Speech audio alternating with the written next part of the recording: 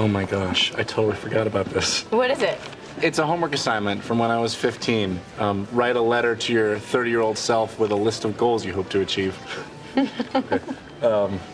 Dear future me, first off, you better be driving either a kick-ass Camaro or the A-Team van. That's priority numero uno. And by now, your rat tail should hang down to your frickin' knees. You can still slam dunk, obviously, and you've legally changed your name to Vanilla Thunder.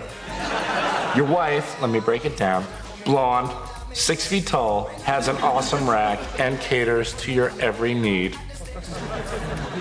Sorry, babe. That's okay, you just described your mother. Ew. Keep going. You're still rocking the stonewashed overalls because this look is working. Oh, and most importantly, you better be saving the world. If you became some lame corporate sellout, just throw yourself off a cliff because you suck. And I, Licky Boom Boom Down.